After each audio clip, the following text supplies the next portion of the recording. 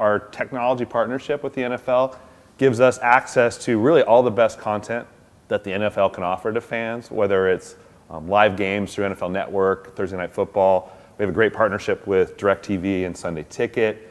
NFL Now is a 24/7 kind of stream to keep you up to date what's going on in the NFL.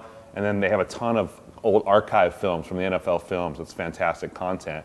And even to the point of stats and some new stats we're going to talk about, which are next-gen stats, some interactive features that nobody's ever seen before that we'll walk you through today. What you're looking at here is our redesign for the upcoming season. This is going to come out at the end of August. We kind of call this our NFL Command Center, if you will. It allows us to work on a weekly basis with the NFL to kind of program the right content at any given time. One of the things that the user can actually program themselves is the first thing they'll do when they go into the app is they'll choose their favorite team. We've really enhanced our notification system. We know that the app knows my favorite team, so anytime there's either a scoring play or a highlight from my favorite team, here in this case the Seahawks, then I'll get a notification there as well. A perfect example. And it tells me that a highlight's available. So now not only did I get that update, but I know that inside the app there's a highlight. Seattle's my favorite team. If they score a touchdown, I'm probably going to want to go see that right away. And what you can do is, real quickly, I can just, what we call snap the NFL app. So we scale down the screen a little bit. We don't block any of it, so you can keep seeing the game.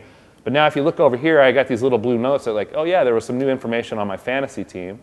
And if I jump into my NFL.com fantasy league, I kind of have a real-time scoreboard of what's going on with that fantasy team. This season, for the first time, all the players have a chip in their shoulder pad.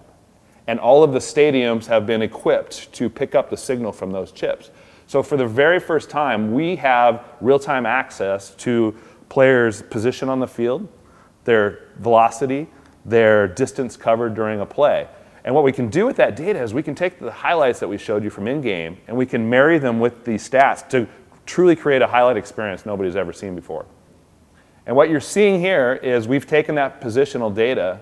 You'll see the highlight still play in the upper right, but now you're seeing a visual representation of what went on in that play. Over here, you can see that I can toggle between any of the players that are highlighted.